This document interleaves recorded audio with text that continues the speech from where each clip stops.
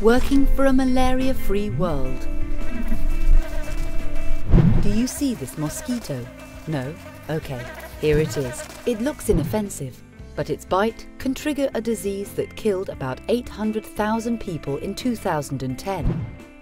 Malaria. It is one of the worst plagues in the world.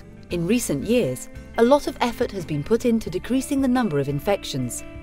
Still, more work is needed to improve its control and to move closer to overcoming the greatest challenge, eradicating the disease. Imagine a place where an illness has killed somebody in almost every family. After being bitten by infected mosquitoes, people feel weak, suffer headaches and kidney disorders, sweat, vomit, shake with fever, and often end up dying.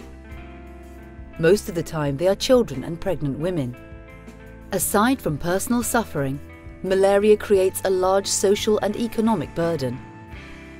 Poverty and malaria together exacerbate inequalities. This is the current situation in many of the 106 countries in the world affected by malaria. It is the most significant infection caused by parasites in the world.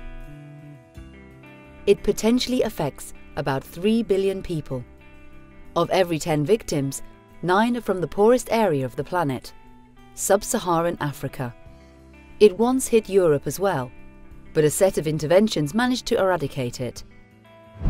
If you blame all of this on mosquitoes, you are not completely correct. In fact, the cause of malaria is a parasitic microbe called Plasmodium that can infect a kind of mosquito called Anopheles. When a female Anopheles is pregnant, she hungers for human blood. If she is infected by Plasmodium and bites a person, the parasite spreads through the blood. Within a few minutes, it reaches the liver, where it multiplies and transforms. After a period of about a week, the parasite is released back into the blood. Throughout this process, called the incubation period, the person is not aware of what is happening. But after that, the parasite multiplies in the red blood cells and symptoms appear. When a mosquito bites an infected person, it sucks in the Plasmodium and becomes infected, and is thus ready to infect the next person it bites. The mosquito is therefore the vector, that is, the mean for transmitting the parasite from one human to the next. So, how can you fight against this disease? The simplest tools are bed nets and sprays. Still, a quarter of the people at risk do not even have access to these simple measures. Old anti-malarial drugs have progressively lost their effect because some parasite strains have become resistant to them.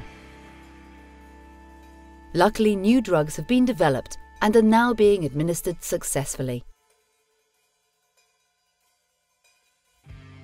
Children up to 5 years of age who survive from repeated infections acquire natural immunity to the disease. It lasts throughout their entire life, except during pregnancy in the case of women.